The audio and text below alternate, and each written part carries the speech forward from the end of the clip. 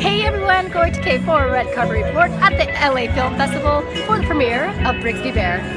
Oh, you like it? I feel like I can barely hear you. It's my issue. Yeah, I've been yelling a little bit. Congratulations Thank on you. the film. How do you feel having it premiere right here at one of the biggest film festivals in the world?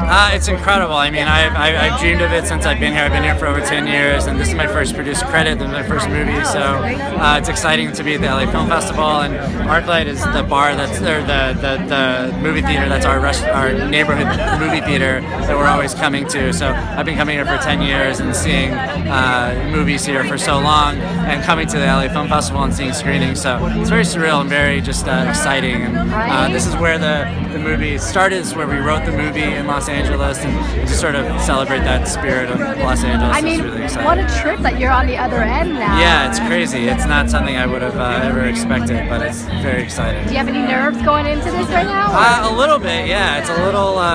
We've shown it to a few audiences, and there's been good reaction, so it's felt good. We felt a lot of love from the screenings, but there's something about being in our hometown, and you know, it feels like the stakes are higher, I guess, a little bit, because it's our friends and neighbors and colleagues and everything. But it's awesome. It's just great to see everyone, and all of our friends are here and all that kind of stuff. So and what was the inspiration for you? The inspiration was very specifically a lot of like 80s puppet shows, specifically the Teddy Ruxpin live action VHS, which is that was big for us production design wise. But we're inspired by a lot of stuff. It's such a mishmash of tones and styles, and there's weird 80s VHS stuff, and then there's kind of a sort of very grounded cinematic world that happens also.